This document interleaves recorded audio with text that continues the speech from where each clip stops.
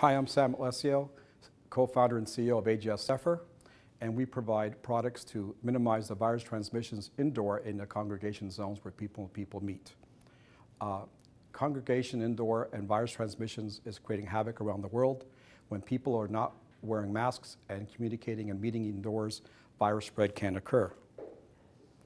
There's no effectual market solution right now to help with virus transmissions. In fact, over $35 billion in lost productivity occurs each year due to people having viruses and taking sick days. And that's with the existing systems in place. Our solution is PZAP, Personal Zone Air Purifier. It's a cutting-edge patented system that delivers a way to segment each room in a segmented zone where we clean the air around the table and then deliver purified airs back to the individuals sitting around the table using HEPA filter technology.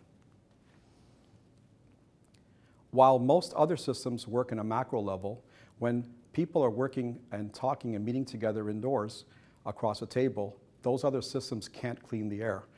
PZAP addresses the segmented zones in those tables. There are over 6 million tables that can use PZAP in this world, in Canada. And our initial target market is going to be the industrial commercial markets.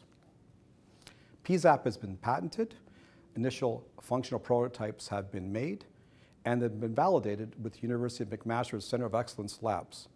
We've been working with a contract manufacturer and looking to produce a 2023 product launch. Our co-founders, shown above, have over decades of experience and delivered over $700 million of revenues and have amassed over 50 patents through their career for their employers. Our go-to-market strategies are to sell via the industrial distribution markets, while the marketing strategies will happen via direct B2B marketing. We'd like to discuss JV or other investor conversations to help us improve indoor air quality and worker productivity one zone at a time.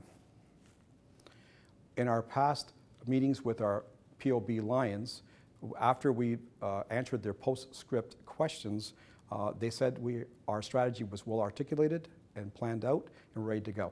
Thanks very much. Hi, Sam. Thank you very much for that presentation. Really, really interesting stuff. I'm interested in what you believe your first target market is for the product. That's a good question. Our first target market is going to be industrial segments. So manufacturing facilities that have meeting rooms, cafeterias are going to be our first targeted market, financial institutions like banks. And the reason for that is twofold. One, the pain is actually happening at those industrial commercial markets. They're exhibiting the pain versus like the restaurants where you eat and you move on after the day when you get sick. That's where worker productivity pain occurs. They also have the cash flow to pay the bills, and the ROI happens there. So I think that's a great way to target PZAP there first before we go on to expand elsewhere. Can you tell us a little bit about your go-to-market strategy? Will you be approaching directly, or do you plan to sell through distributors? How are you planning to approach the market? Sure, good question. We plan to sell through the industrial distribution channel partners that we have that are focused on the industrial, commercial, and retail segments. And we plan to do our marketing at the end B2B customer via AGS Zephyr's role. That's what we're going to do. So we're going to try to create customer demand, if you will, doing it directly, and then do the transactional work through our distribution channels. When you go onto Amazon, there are hundreds of air filters, and a lot of them don't work. How are you going to communicate the differentiators that you have versus all of those? That's a great question. I have a slide open here, if you see what we've done. So that's a great, because air, you can't see what's inside air. I get that. You're not looking at dirty air, brown air, then we put our machine on, it turns to clear. That's a very good question.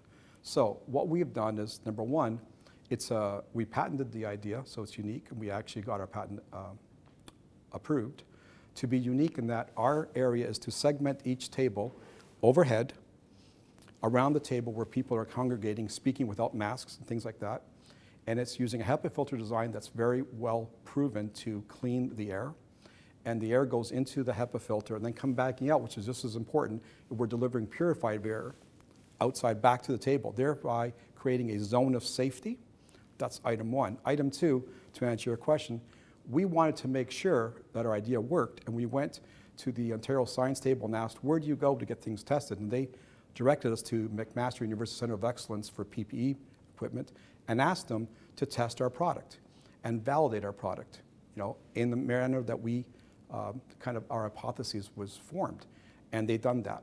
And the results show up that we are reducing the particulate in that space by over 80%.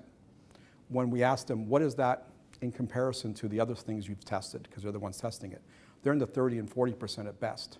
So we have proven, although you can't see it, that the particulate is removed at 80, 90%, which means you have a greater chance of not getting the flu, the COVID, cold, as you sit longer, because catching the flu and the cold and COVID is a factor of both viral load in that room area, in that table, and time spent. So yes, you can walk by each other, you don't get it, but if you spend an hour, if I reduce 90% of the particulate in the air in that zone, you can spend not an hour, maybe, the math would be, it's be there for 5 hours before you catch the same amount as you would for 45 minutes without anything on it. So by giving our customers validated data, we think that's a way to better demonstrate the proof of our technology. Just a follow-up question, are you looking at any pilot studies where you go to, be it an industrial setting or a office building, and say, hey, what is your absentee rate before? Let's install these and let's see what your absentee rate is after. That's a great question. What we've done to date is we've taken statistics that are available to us. And Statistics Canada said that over $3,500 per employee is spent on sick days, just in Canada alone. So that's a number we got for cold and flu sick days specifically. What we would start with field trials to get voice of the customer, see do they like the product, is it too noisy, is it too quiet, all that good stuff. By having those field trials and getting that voice of the customer, those questions get answered, and more. Questions I don't even know about are going to be asked. And that's how we have been working with our customers today to try to get that initial voice of the customer, and we hope to move forward during this year before we go into 2023 product launch with the functional samples that we've made, which you can see, that's that last page there. You can see the last one. You can see we've made quite a different variety of samples till we get the one that right now is validated. Does that answer your question? Yeah. Perfect. I'm thinking about a typical work setting where you've got 4 cubicles facing each other, and I have a couple of questions around that scenario. So the Zephyr product would hang in the middle of that. Oh. Is there a benefit of added airflow and circulation in that space, as well as the protective effect of what you're doing? There is, but to be specific, yeah. When I said earlier in the conversation, over 70% of the viruses being caught is when they're actually congregating together. I find that when you're in your office, on your phone or on your computer in your office or your little cubicle, you don't catch much of cold. It's when you actually go in a meeting room and have a coffee or in a cafeteria. So the focus specifically of the tables we're talking about in industrial settings are in the meeting rooms where they congregate and the dining areas where they congregate, not necessarily the little cubicles you spoke about. Right. The second question is, I feel like that's way too honest. I feel like you could sell more. Well, if I asked you said, oh, no, it works in the cubicles, but it's even better in the cafeteria. It's where we're trying to focus, where we think, it's like a Pareto analysis, where the most people get sick. Yeah. Let's go hit that. If you look at what's going on in the marketplace in the last 3 years, I mean, it's really hurt the economy. Our goal when we first started this whole project in 2020 was to, can we help society in some way? That's what we decided to do and figure this out. So that's the area where most people get catch a cold. To answer your question another way, as you add a few of them on each table in, I'll say, the cafeteria dining area, there is greater airflow going to be going along. That does improve things. There's a soft cost that people forget about, is the morale of employees. You know, like anything else, when you hit a pandemic or other national crisis, did you learn something from it, is what an employee asks of an employer. Did you learn anything? Are you going to do anything different? You want me to come back to work. Have you learned anything, right? There's a soft cost here saying an employer can say to people, I'm trying to make the indoor air quality, which is, by the way, a very big growing trend of concern going on right now, better for you. Please come back to work. And that's what I would ask as an employee. You're forcing me to come back to work. I'm uncomfortable. What have you done differently? Not a thing. The ROI is very easy. If I look at the number, that's $3,500 a person. If you have a 100-person company making whatever, and that's roughly $350,000 to $400,000 a year. If you can even help get half of that come back to the company in productivity gains, the investment in PZAP in their facility of 20 or 30 units is less than a month. So it's a very easy ROI from the industrial people, and that's why I want to hit those guys first, because they can see the pain, they can see the benefit. It's a simple story to tell, and I think a simple business plan for them to understand why to invest. Hope that answers your question. Yep, that was great. Thank you. I'm trying to be honest. Yeah. And how will it be entering different international markets? Do you have different sort of regulatory hurdles to overcome as you go into the US versus Canada? That's a good question. So you can get CSA approval here internally, or UL in the States, or what we're looking at doing is doing ETL certification, which helps with Europe and North America. So you do one testing, kind of covers the whole thing, and now you can get everything you want covered from a regulatory perspective.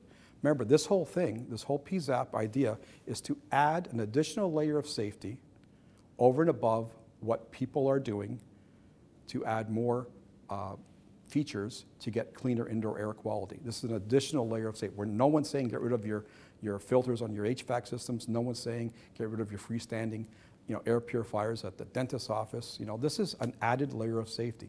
If we work together and keep adding those layer of safeties, that's how we solve the problem collectively. And we all kind of benefit from a business perspective, gaining our own specific market share of products that are meant to address very specific things. Again, they're cleaning the air around the room. We're cleaning the area where you're actually talking and having a coffee with each other. And together, we're kind of helping. Hope that answers your question there. Yeah, that's great. Thanks very much for your pitch today. It was fantastic. Thank you very much.